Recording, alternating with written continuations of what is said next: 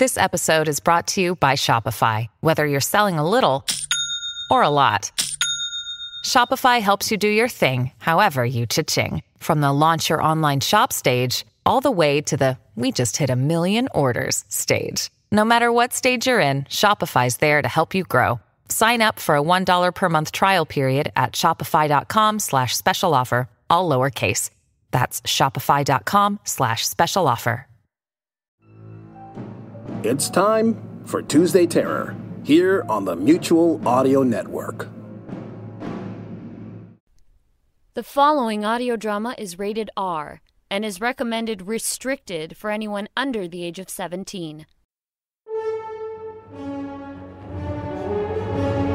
You're listening to His Black Tongue by Mitchell Luty, performed by Anna Capraro and Scott Miller, produced by Citadel Studios for Sentinel Creatives.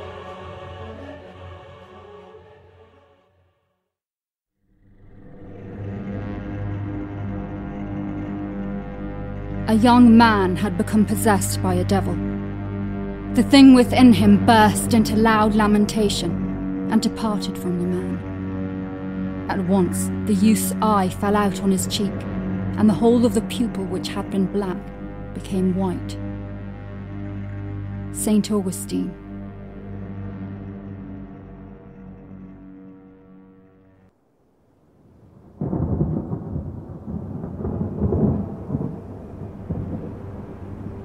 Rain fell that day from clouds that scarred the sky like bruises on a newborn's skin.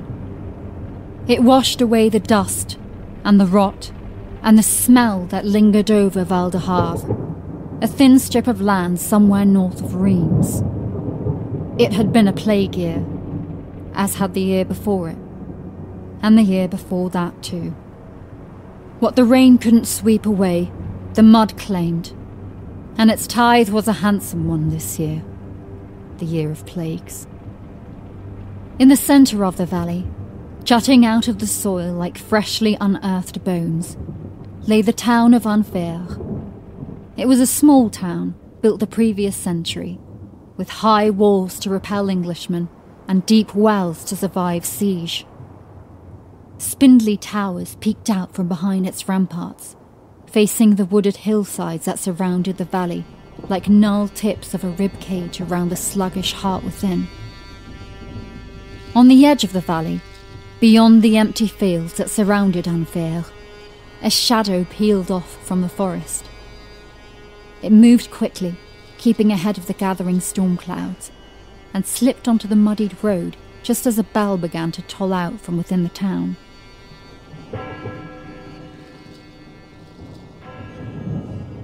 As it grew closer, the shadow became recognizable as a pair of silhouettes, and then as the figures of a tall, gangly man and a younger woman. The woman wore a simple blue coat over a padded tunic and carried a walking staff in her one hand, while her other was wrapped around a small shoulder bag. The man moved with a slight limp and muttered beneath his breath as he tried to keep up. Pierre Dubois was not a young man, and hadn't been one for a very long time. His face was creased with lines, from years of happiness and sadness, from days of too much sun and too little. He wore his grey hair clipped short, and a well-kept beard framed his jaw. This is it then, eh? Pierre let out a steaming breath, and leaned against his own walking stick to stare at the town. Those gates have a decided look about them, Remy. What shall we find behind them, I wonder? Another tomb, sealed in the names of pestilence and death? Remy shrugged, walking ahead of him. There is no sickness here. So they say, so they say. Pierre wiped his nose and looked up as the first drops of rain began to fall. Would that the absence of pestilence was so inextricably bound to the absence of death. But I fear that is not the case. One may still reside in a place where the other does not.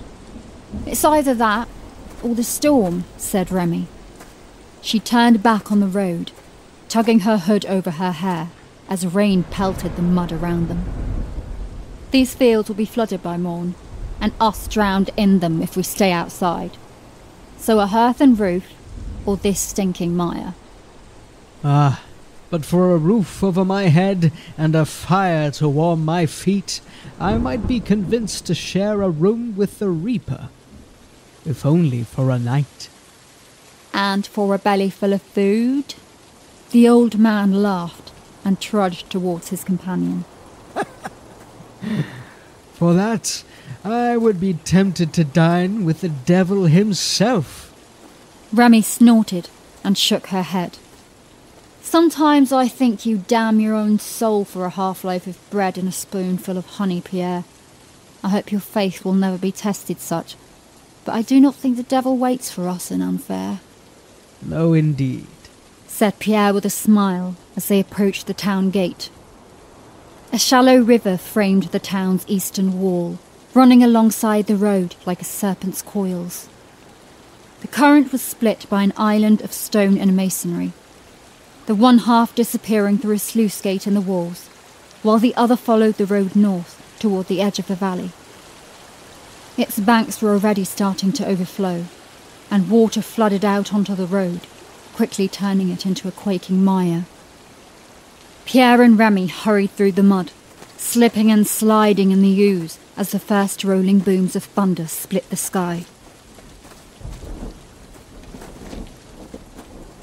Pierre groaned miserably to himself as he braced against the rain, pulling his hood tighter around his neck until they finally took shelter beneath the gate's stone overhang. Let's see if anyone's home, said Pierre, with a glance to his companion. He rapped the head of his staff against the wooden gate and then huddled back against the wall. After a brief pause, a small shutter slid open and a yellow eye peered down at them from behind a meshed viewing port. What you want? Came a penetrating voice through the gate. The eye swiveled from Pierre to Remy, and then back to Pierre, and blinked. Can't you see the gate's closed? The rot's not welcome. No visitors. Pierre smiled up at the eye, drawing back his hood.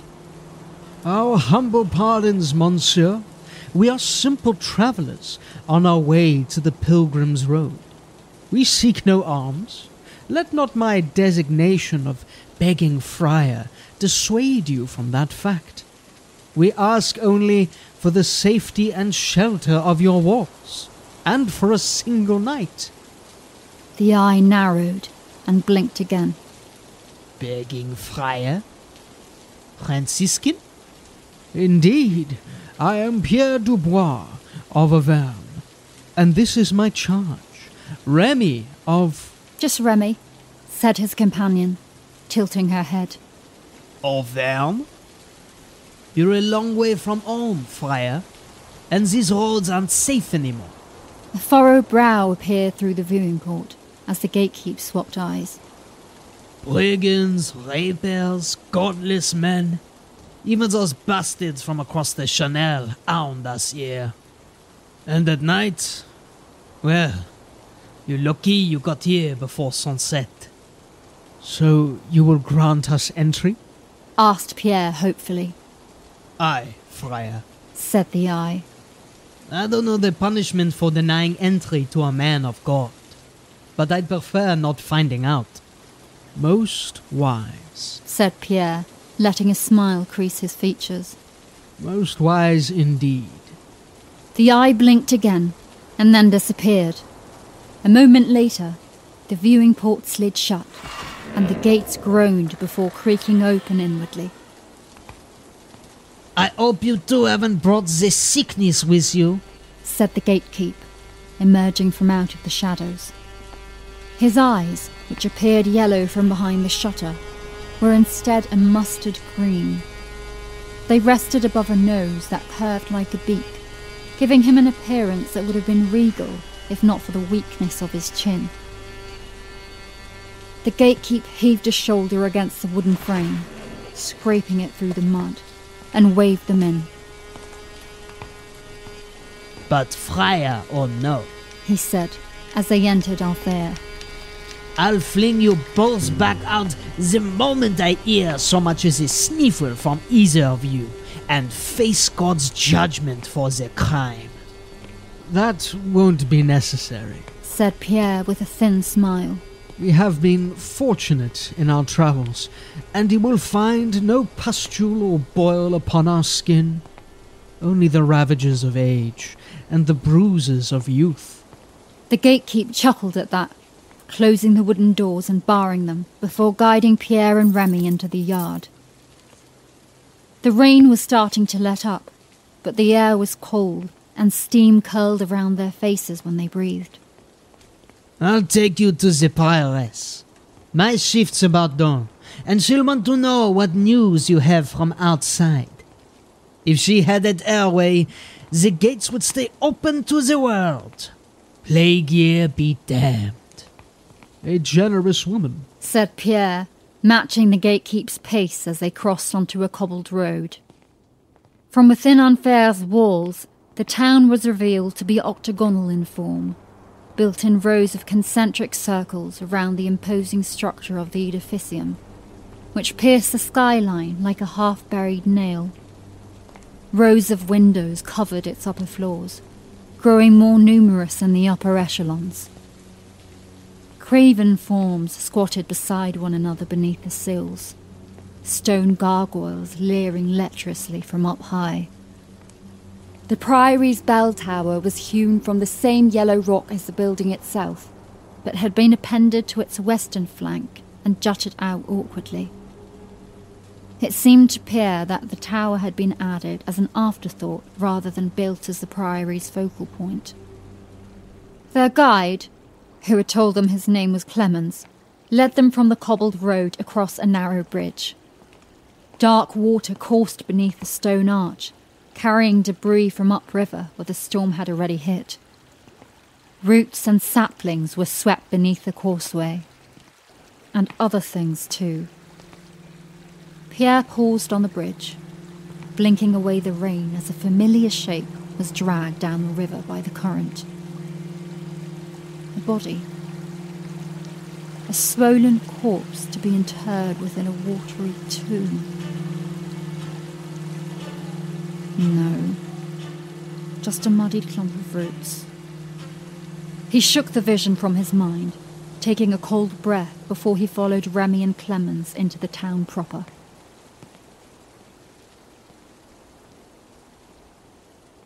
The dwellings to either side of the road were small but comfortable looking, and Pierre waved at a grubby child who appeared from out of the nearest doorway.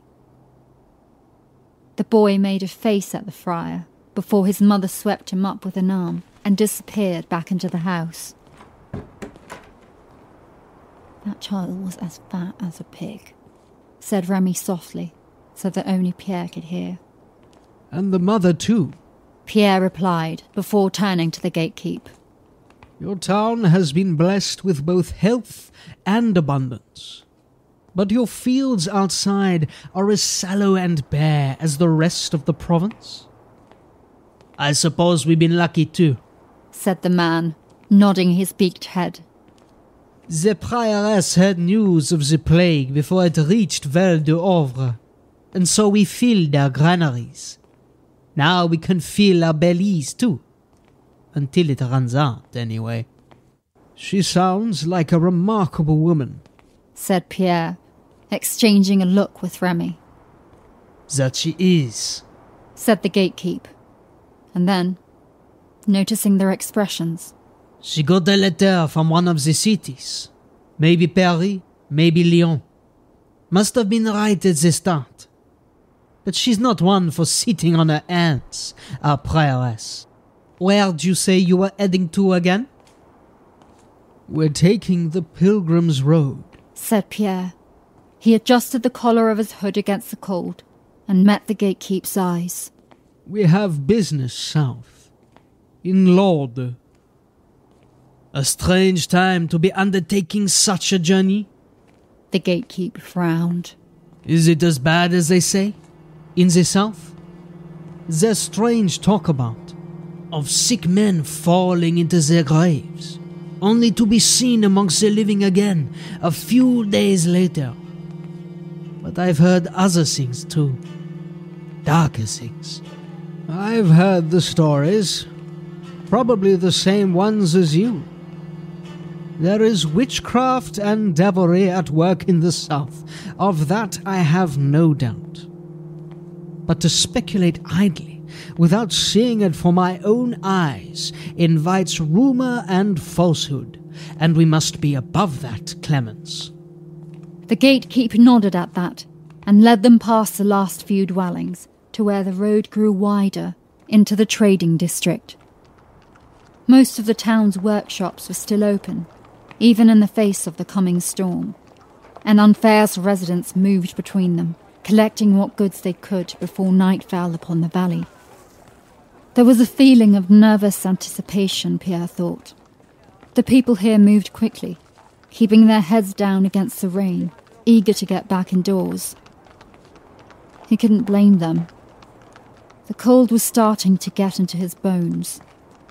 But there was something else too.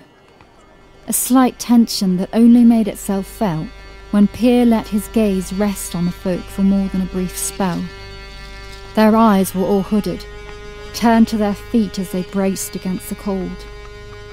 Like the boy and his mother, they looked well fed, but there was a tinge to their skin, a yellow sheen that hinted at malnutrition or some other ailment.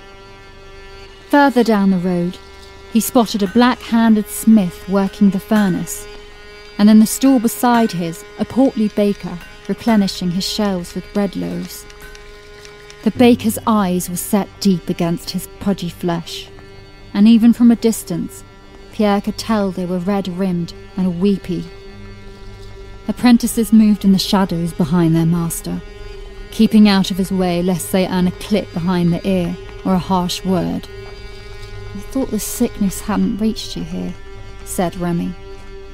Pierre followed her gaze down one of the alleys and pursed his lips. Nearly a dozen caskets lay resting against the adjacent walls, and the sound of a hammer on wood rang out from a small shop at the end of the passage. "Your carpenter has been busy," said Pierre, directing a questioning look to the gatekeep. The man looked uncomfortable for a moment and then shrugged. It's not plague, if that's what you think. Nah, those are suicides. God be merciful, Pierre intoned beneath his breath. He made the sign of the cross with his free hand and leaned into his cane with the other. To be spared the rot of plague, only to find your mind ensnared by another sickness. It is a great tragedy. So many, said Remy softly, and then louder. Why are there so many? The Franciscan isn't far wrong, said the gatekeep, picking his words slowly. We have been spared some things, but sometimes I think it would have been kinder if we'd suffered through the plague like everyone else. Better that than this. Perhaps you ought to hear it from some learned figure in the prairie, lest you think I fib. But come, before night falls, and you find out for yourselves, then you'll see that no lies have passed these lips. Pierre and Remy exchanged another bemused look, but held their tongues and followed after the gatekeep. As the last shadows of dusk began to merge with the gloom of night, they crossed into the priory grounds.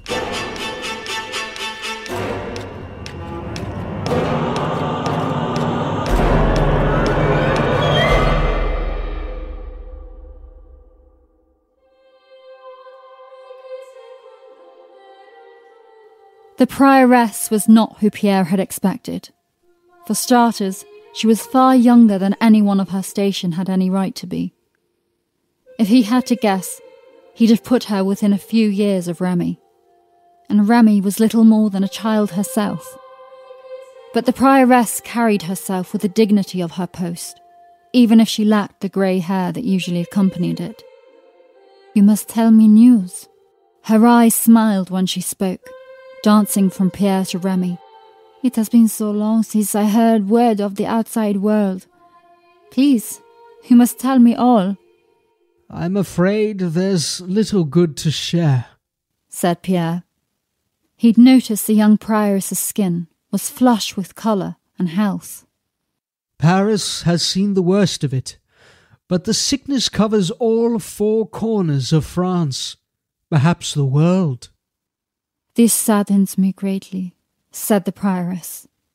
She shook her head and waved them in through the great wooden doors of the edificium. But come, you must be tired from your travels. Eat, rest, there is plenty here for all. It seems your small town has been spared the brunt of it, said Pierre, as they followed the prioress across the courtyard and back beneath the vaulted ceiling of the priory. By the grace of God, she replied, but her smiling eyes darkened, and she hesitated. Sister? The prioress seemed to find her resolve, and met Pierre's gaze with her own. Tell me, Friar, where does your path take you? We are headed south, to Lourdes. As I told your gatekeep, we go to do the Lord's work. Lord? The prioress frowned and raised a thin brow. I have heard the stories coming out of Lourdes, from even before we closed our gates to the world. They say a devil has made the town its own and that there are no good men left to bury the dead. Pierre shrugged at that. There is no soul so lost that can no longer be found. The prioress nodded her approval, but another shadow crossed her face.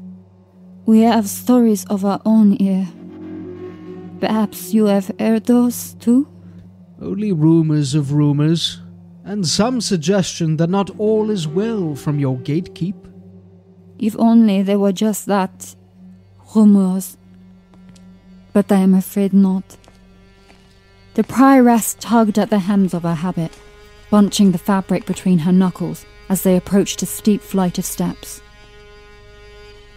All is not well in Enfer, as you shall find once the darkness of night covers our fair valley, and devils walk the earth.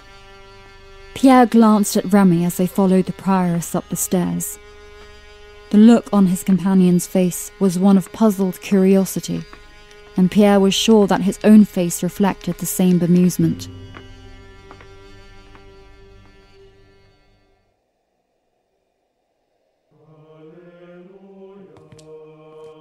Their route took them past the epistolary, where a handful of nuns sat transcribing from the dusty pages of great leather-bound tomes.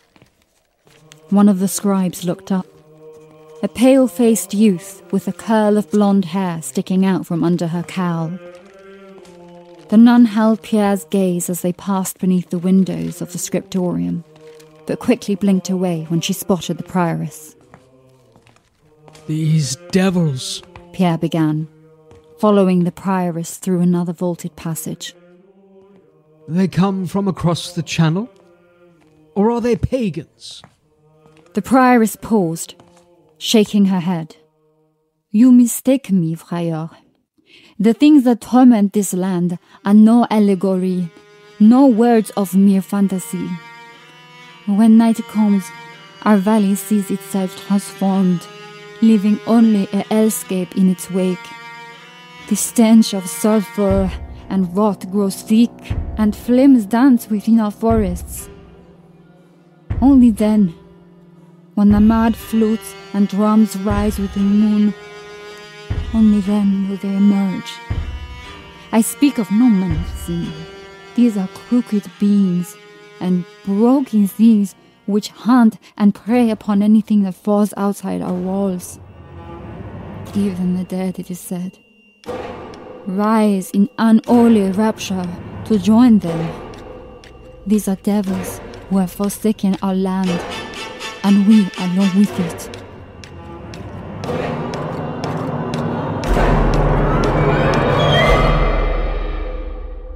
Neither of them slept that night. They sat up in their cots in a small cell beneath the bell tower and listened to the world outside through a small window in the wall. At first there was nothing, and Pierre felt his nerves slowly starting to ease as the night grew old. He was considering sleep when Remy's hand shot up, and she shuffled over to the window. "Do you hear that?" she asked, peering into the darkness. Pierre tilted his head, his brow furrowing as he listened to the world beyond their cell. "I don't hear any." "Shh!"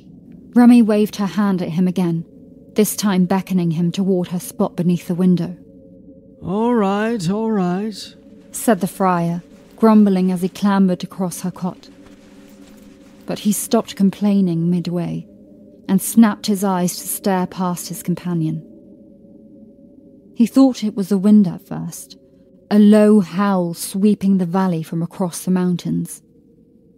But as the sound grew louder, he started hearing other notes, ones that no natural phenomena could ever account for. "Voices," said Pierre softly. Remy nodded, her gaze still fixed on the dark landscape beyond Enfer. "But from where?" asked Pierre. "There are no—" A roaring drone cut through the air, splitting the night like a scythe cuts through barley. It was followed by a sudden quaking, as if the world itself was being torn apart. A red glow, as bright as the summer sun, blotted out the valley, forcing Pierre to blink back from the window. The light shone into their room, and the friar felt his hand start to shake as he slouched back down next to Remy. The voices, no more than a sibilant whisper at first, had broken out into a brazen cacophony. Mad laughter joined the chorus, and then screams too. When Pierre focused, he could just make out the rhythmic pulse of a drum resounding across the field, and the mangled harmonies of strange instruments. "This is the place, then, isn't it?" "It is," nodded Remy. "And that is?" Remy leaned forward and slammed the window shut, blocking out the worst of the dread opera. She turned to Pierre, a determined look on her face. "The gates of hell."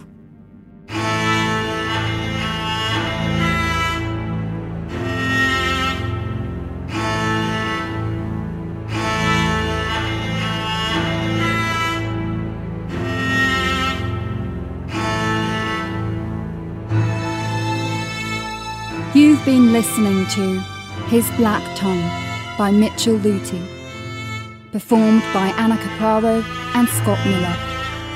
Production copyright for Sentinel Creatives.